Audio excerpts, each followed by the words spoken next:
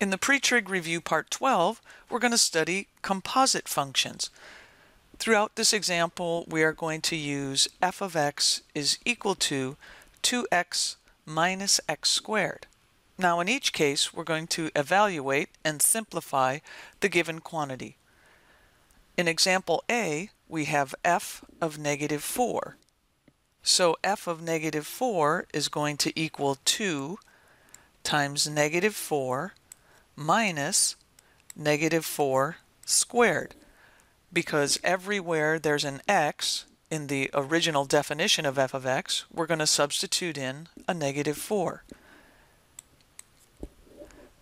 2 times negative 4 is negative 8, and we're going to subtract away negative 4 quantity squared, which is 16, and negative 8 minus 16 is negative 24. In example B, we're going to evaluate f of the quantity 2 minus a. So that means we're going to take 2 times 2 minus a minus 2 minus a quantity squared. So we get 4 minus 2a, and then we have to subtract 4 minus 4a plus a squared. So this becomes 4 minus 2a minus 4 plus 4a minus a squared. When we combine like terms, we have 4 and a minus 4 will cancel out. Negative 2a plus 4a is 2a and minus a squared.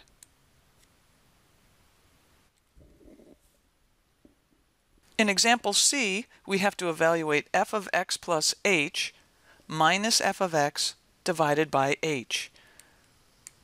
So we're going to get 2 times x plus h minus x plus h squared, and that is just the quantity of f of x plus h. Then we have to subtract away f of x, which is 2x minus x squared, and we're going to divide the whole thing by h. Let's simplify the numerator, and we get 2x plus 2h. Then we're going to have to subtract away x squared plus 2xh plus h squared. Distributing the minus sign, we're going to get minus 2x and a plus x squared. Simplifying further, we've got a 2x here and a minus 2x here that are going to cancel out. So now we have 2h minus, let's go ahead and distribute this minus sign, x squared. We get a minus 2xh. We get a minus h squared. And then we have a plus x squared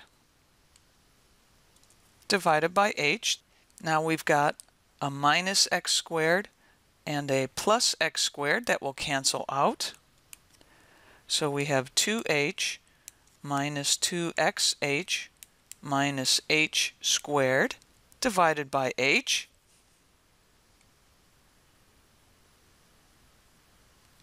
We see in the numerator we can factor out an h, and we would have left 2 minus 2x minus h divided by h. And of course that h in the numerator will cancel with the h in the denominator, and we're finally left with 2 minus 2x minus h.